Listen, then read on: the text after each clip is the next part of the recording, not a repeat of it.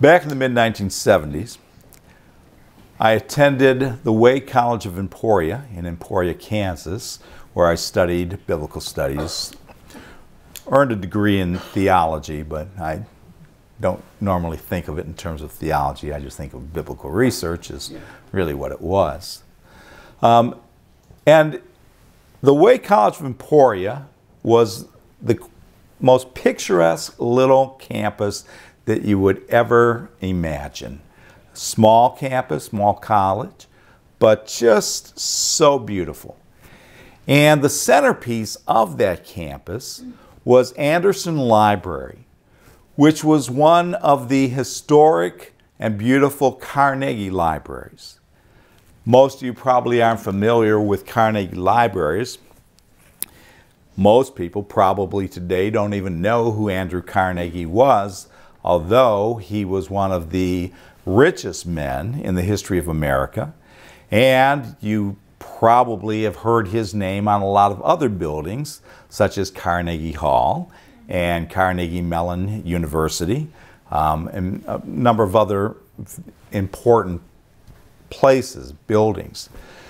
Because Carnegie was one of the great, not only was he one of the richest men in America in the turn of the 19th century, but he was also one of the great philanthropists, one of the greatest philanthropists of all times.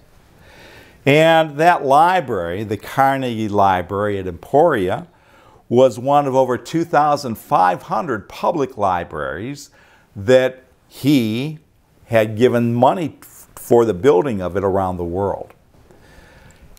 That I knew at the time that I went there. I knew it was a Carnegie Library. I knew that was historic and why.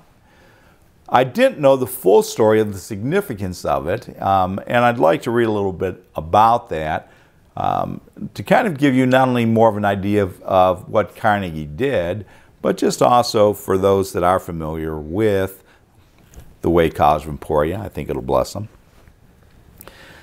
The library was built as the centerpiece of the campus of the College of Emporia, a private institution originally affiliated with the Presbyterian Church. The college was founded in 1884 and was located on spacious grounds in the northwestern corner of Emporia. As an acquaintance of the college's first president, Reverend John F. Hendy, and a Presbyterian himself, Carnegie was anxious to build the monument to his boyhood hero at the College of Emporia.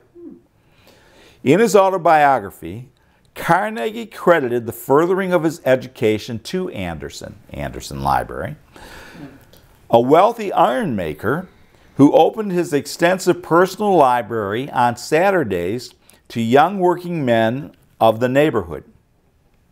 Between 1886 and 1929, the Carnegie Foundation worked to repay Anderson's kindness by helping to fund over 2,500 libraries around the world. So you see the significance of Anderson Library. It's this man who, when Carnegie had nothing, and Carnegie, he became one of the wealthiest, but he was a Scottish immigrant who started off absolutely nothing, working at a very young age, and built this vast, vast empire. Steel, Carnegie Steel, which it was Carnegie for steel, Vanderbilt for the railroads, Rockefeller for oil, Ford for cars. Those guys there's an interesting series on them, The Men Who Built America.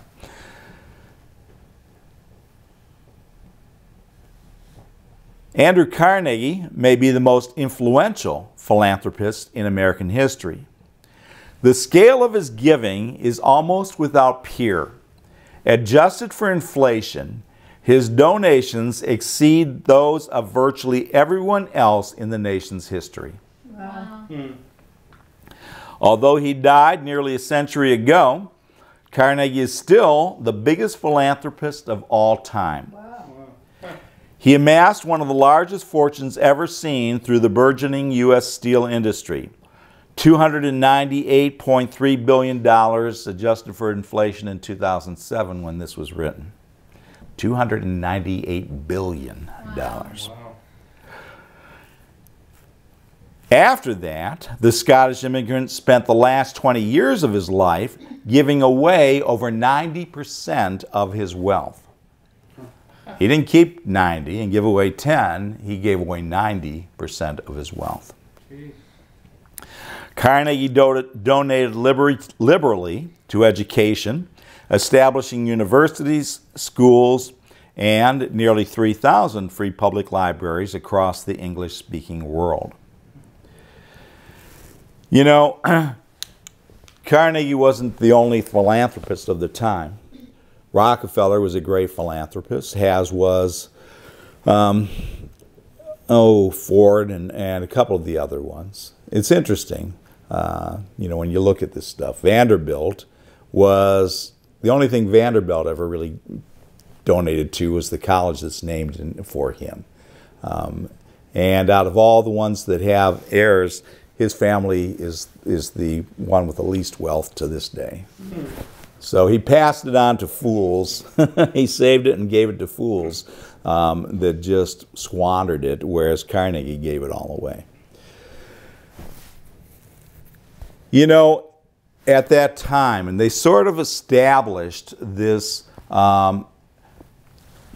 tradition of philanthropy that has had a resurgence at the end of the 20th century with men like Elon Musk and Warren Buffett and Bill Gates and a number of others that are considered the new philanthropists that also have amassed great fortunes and given much of it away.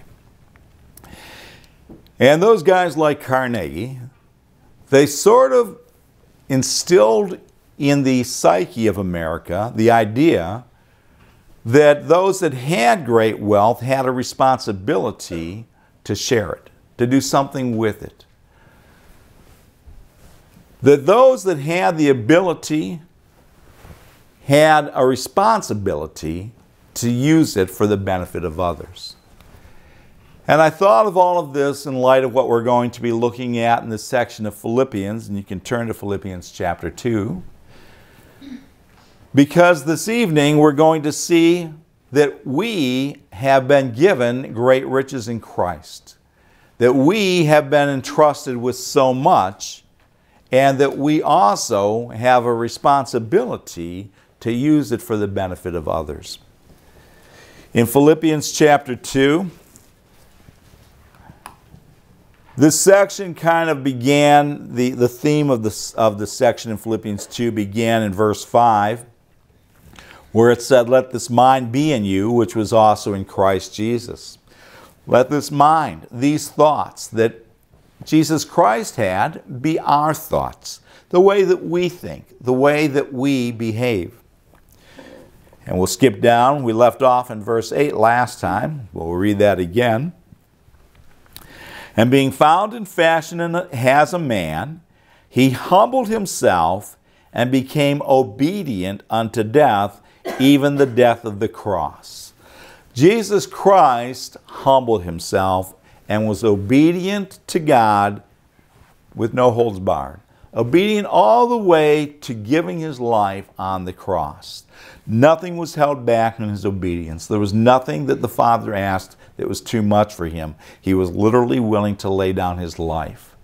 That's the example, that's the thoughts, those kind of thoughts that we're to have. Not that we're to lay down our lives physically, but that standard is used for the standard of obedience and service to God.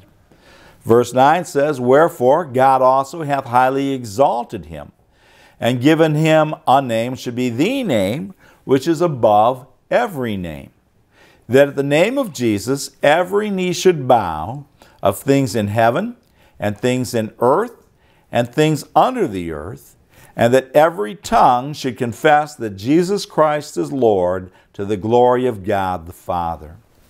Jesus Christ always did the Father's will, and he gave his life on the cross so that we could in turn have life.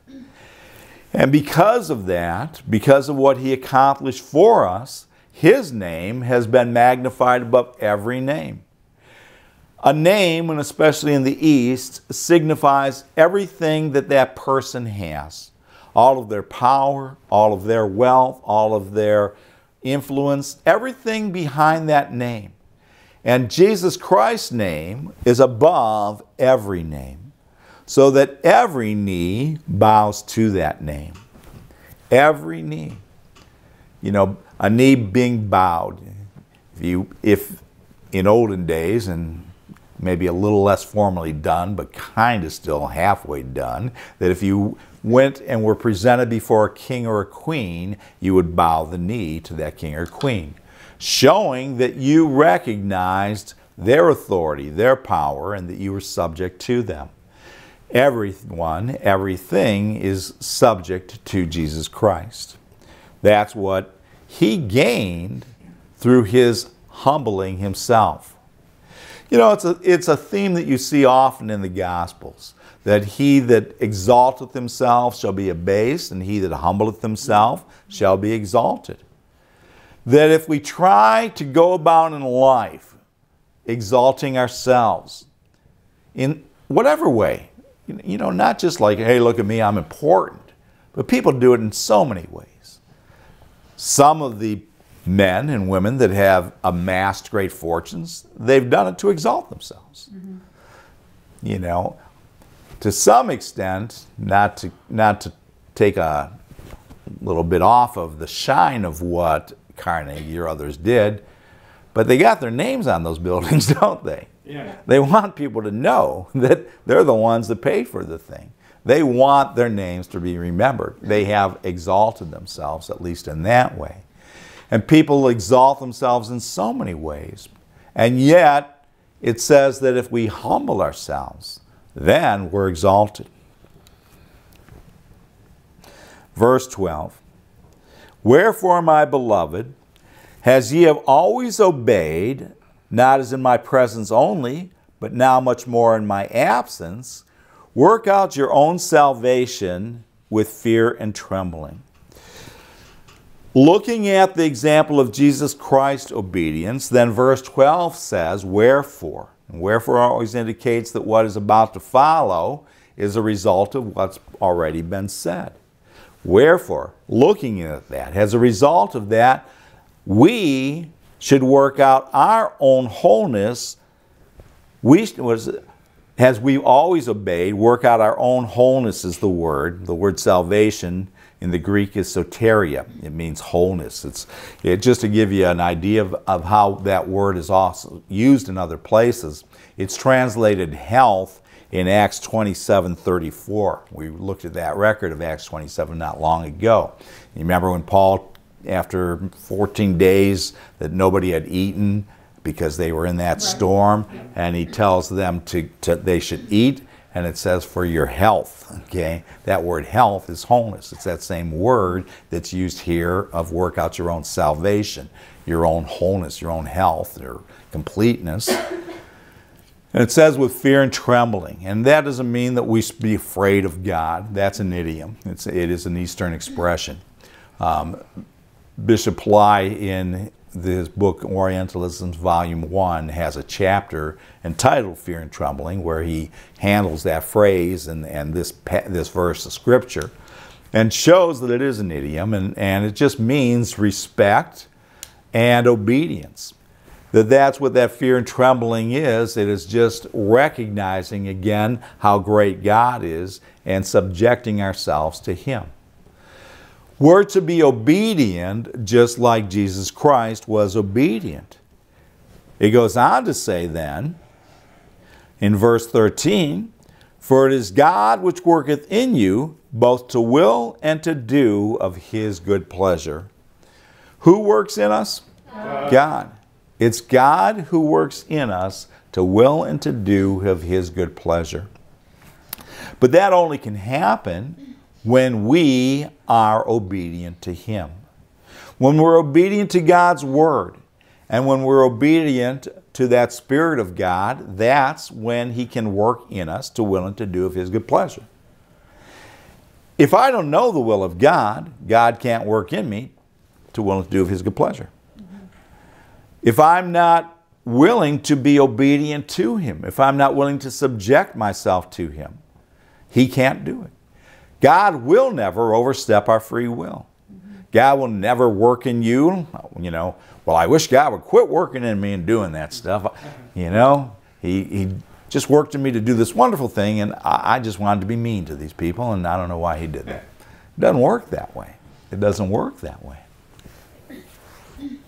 As we are obedient to him, as we're walking with him, then God can work within us. And he works in us to accomplish the things that he would like to accomplish. What kind of things do you think that is? Well, what kind of things did he have Jesus Christ do? What was it that he worked in Jesus Christ to do? Heal the sick, you know, preach deliverance to the captives. All of those things that Jesus Christ did, that's the way that God would also work in us if we allow him to. And again, allowing is simply walking with him. I emphasize the point because some Christians think allowing him is, well, I just turn over my free will to God. I just relinquish my... No, that's not it. That's not the way that God works. God doesn't ask us to give up our freedom of will. It says the spirit of the prophets are subject to the prophets, other important verses like that. He works in us as we walk with him. Father, what should I do in this situation? Here's a need. Here's a person. You know, over the last few weeks, I've had a number of times where I've gone to the hospital to visit people that were seriously ill. And whenever I walk into a situation like that, number one, I'll tell you, I always walk in there feeling like I have no idea what I should do in this situation. I really don't. You know, some people are really at ease in situations like that. I'm not. I'm not at ease in a situation like that, or in a situation when somebody's just suffered the loss of someone. And yet, I've always, looking back at it, sort of been amazed at how helpful I was in that situation and how graciously I handled it. But not because it was that I have that within my own abilities, but it is a situation that I walk in and I think to myself as I'm going, what would Jesus Christ do in this situation? I'm here to represent him. What would he have me say? What would he have me do? And then I just look and trust for him to do that as I go in there and talk to people and look to minister to them and however I can. You see, that's what God will do. But again, it's us inviting it. Well, we'll go on. Verse 14. Do all things without murmurings and disputings. Now, this is a verse that I spent some real time on. Doing all things without murmurings and disputings, because I was taught something a long time ago that's always stuck in my brain, but it's not exactly the way that any translation that I've seen handles it, and I do mean any. The way that this is most often translated, do all things without murmurings and disputings, is do all things without grumbling or disputing. I'll read you the ESV. Do all things without grumbling or disputing. And some translations would have arguing for that word disputing. And that would seem to be basically saying don't complain, don't argue, don't fight amongst yourselves. But what I had been taught years ago and always stuck in my mind was that it was in direct reference to God working in us to willing to do of his good pleasure and to basically not argue with that walking by the Spirit, what the Holy Spirit was working in you to do. So I dug into it, and the word, we'll handle murmurings first, and that one's the more simple one. It comes from a word gangusmus. I'm sure I'm saying that wrong. It's translated 3 times murmuring and 1 time grudging. And it means to murmur, a muttering, a secret debate, a secret displeasure not openly avowed. It's only used 4 times, so it's not too many times, and it really is pretty simple, and that is to not murmur. A good place where it's used to get the idea of it is Acts 6:1, where it says, "And in those days when the number of the disciples was multiplied, there arose a murmuring of the Grecians against the Hebrews because the widows were neglected of the daily ministration." So that murmuring amongst them, it was like that they weren't going to openly bring this to the leadership. It wasn't openly avowed. This wasn't like, okay, we're getting a committee together and we think this is wrong. No, it's just amongst themselves that, why, I think it's shameful the way that they're neglecting the widows. Well, I do too. And they would just complain amongst themselves, and so almost like a little gossipy kind of a thing was what they were doing. And that's what the essence of that word is, every place it's used. So this word murmuring does fit within that context here of, again, Philippians, the greater theme, one of the great elements of it, is unity, like-mindedness, right? And so that murmuring says, do all things without there being a different mind, without there being like these secret disputes. The word, though, disputings, is a much different word. And no place that it's used is it anything external at all. The word disputings comes from a word dialogismos. One of these days I'm really going to work on my pronunciation on this stuff. But you get the idea. You see the word logos in there, right? And the King James translates that thought 9 times. Reasoning 1 time, imagination 1 time, doubtful 1 time, disputing 1 time, and doubting 1 time. It means thoughts, inward reasoning, a deliberating, questioning about what is true, or doubting. I'll read you real quickly excerpts from a number of these. I'm not going to read every place that it's used, but to see how it's used. In Matthew 15:19, for out of the heart proceed evil thoughts, murders, adulteries, so forth. Luke 5:22, but when Jesus perceived their thoughts, he answered and said unto them, why reason you in your hearts? Luke 6:8, but he knew their thoughts and said to the man with the withered hand. Luke 9:46 to 47, and there arose a reasoning. And in verse 47, and Jesus perceiving the thought of their hearts, reasoning and thought, those are that same word. Romans 1:21, they weren't thankful, but became vain in their imaginations. You might have wondered where that imagination one was. In 1 Corinthians 3:20, and again, the Lord knoweth the thoughts of the wise. 1 Timothy 2:8, lifting up holy hands without wrath and doubting. James 2:4, are ye become judges of evil thoughts? Do you see all the places?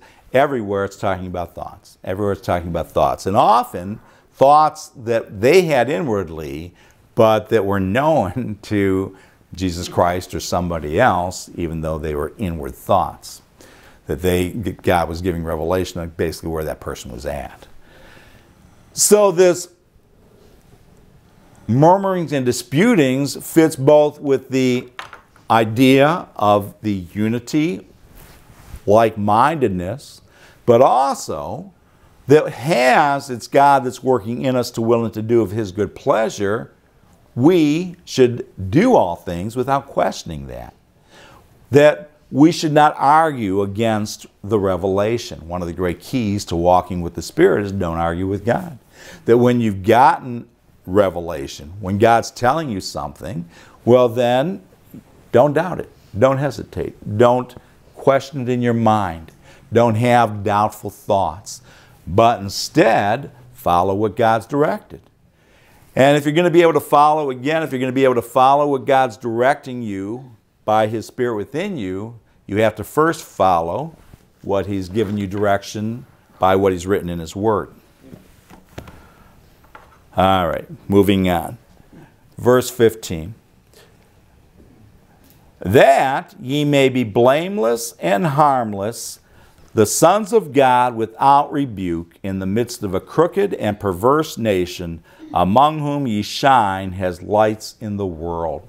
Boy, we are in a crooked and perverse nation. I wonder if every time throughout history that's been read, people have thought, boy, it sure is.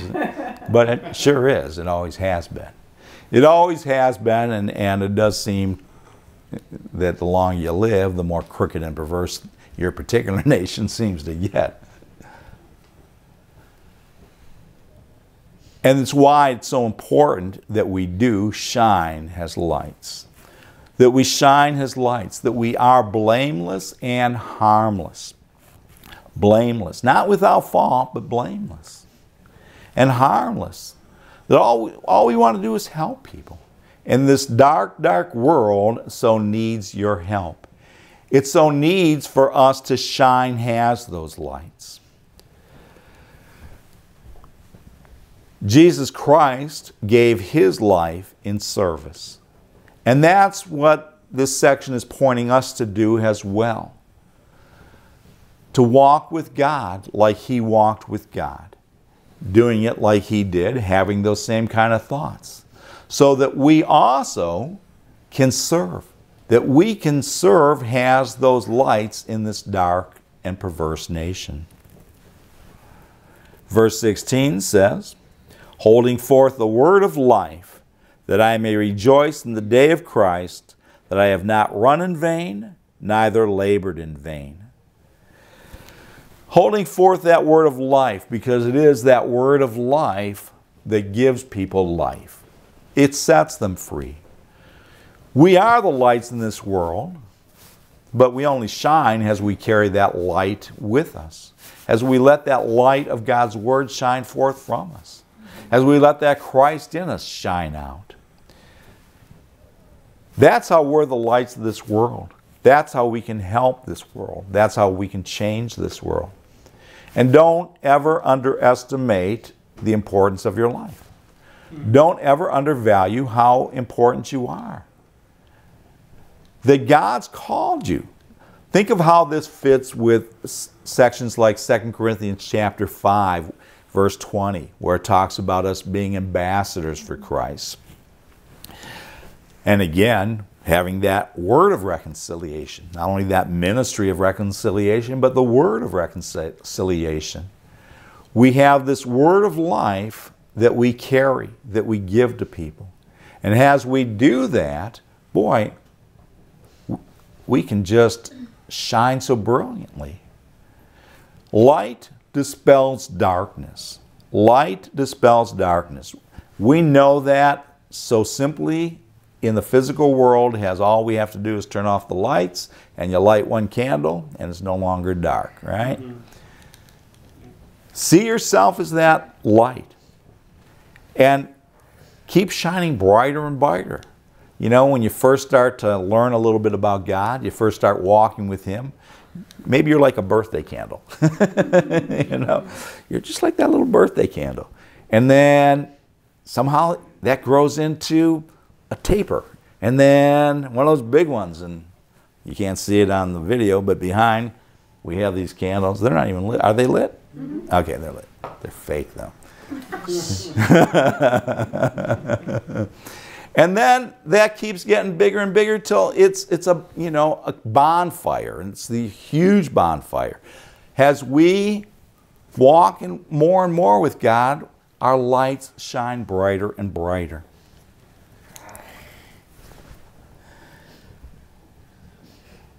You know, we'll read the next couple of verses and we'll close after that. Yea, and if I be offered upon the sacrifice and service of your faith, I joy and rejoice for you all. For the same cause also do you joy and rejoice with me. He said it was offered on the sacrifice and service of their faith, their believing. That he had joy and rejoicing. It seems paradoxical, doesn't it? That service and sacrifice are what bring joy and rejoicing. You know, Jesus Christ being obedient unto death, that doesn't sound like a reason to rejoice, does it? But you know what it says about that? It says that looking unto Jesus, the author and finisher of our faith, who for the joy that was set before him endured the cross, not despising the shame, and so forth. He, for the joy that was set before him, endured the cross. That's how he did it. And we have that joy and rejoicing to look forward to as well.